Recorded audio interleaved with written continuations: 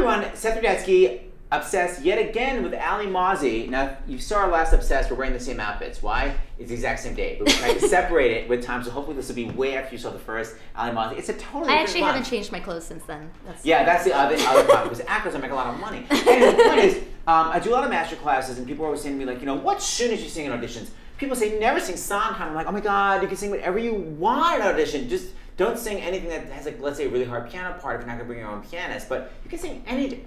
What you cannot sing is, you cannot sing a song that has a signature note that we all know, whether it's supposed to be in head voice or belt, and reverse it. You cannot do the reverse. It literally rocks people's worlds, throws them off their axis. So this would be a horrific example of what you should not do in an audition. Let's say auditioning for Cats, and you have Touch me, it's so easy to me. I'm out. Another horrible example, Eponine audition. Hit it. World. A world that's full of happiness that I have never known. I can't hear you. Okay, so Alli and I decided this would be really irritating if someone brought Defying Gravity to an audition and did the whole thing in head voice.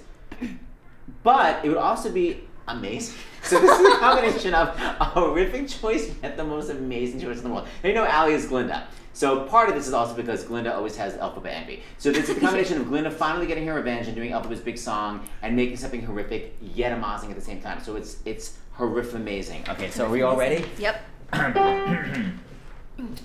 Number 143, Alli Mauzey. Here we go.